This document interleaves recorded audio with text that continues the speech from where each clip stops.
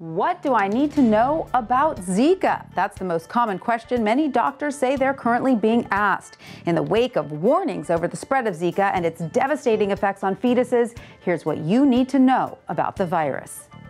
How do you get Zika? You may be exposed to Zika if you travel to an area where the virus is circulating, such as South and Central America, or if you've had unprotected sex with a male partner who traveled to such areas. Zika is transmitted by two species of mosquitoes, Aedes aegypti and Aedes albopictus. These specific mosquitoes that carry Zika are mostly found in tropical climates, but they can also be found from California to the Gulf Coast and along the eastern seaboard as far north as southern Maine. Zika has not been circulating in the U.S. mainland, but public health experts do expect it to reach the United States.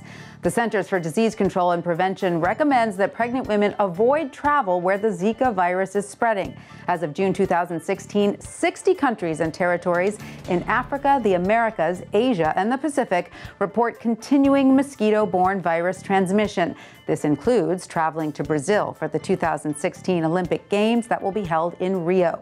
If you are trying to get pregnant, the CDC advises you talk with your doctor before you or your male partner travel to one of these areas.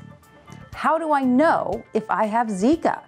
Most people infected with Zika actually never develop symptoms, and if you do develop symptoms, they may seem similar to a mild cold or flu, including mild fever, skin rash, conjunctivitis, muscle and joint pain, malaise, or headache. These symptoms normally last for 2 to 7 days. There is currently no vaccine or treatment available.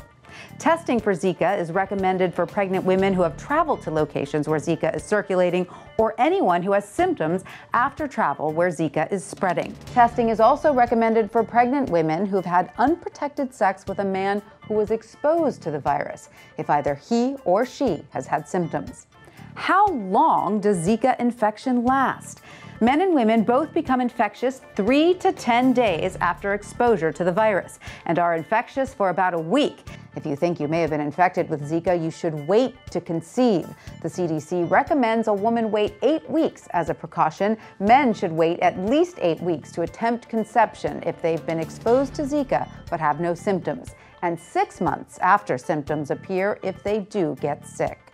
I'm pregnant and I'm worried I have Zika. Even if you feel fine, you should ask your OBGYN for a Zika test. Ask as soon as possible because tests can find the virus most easily right after you've been infected.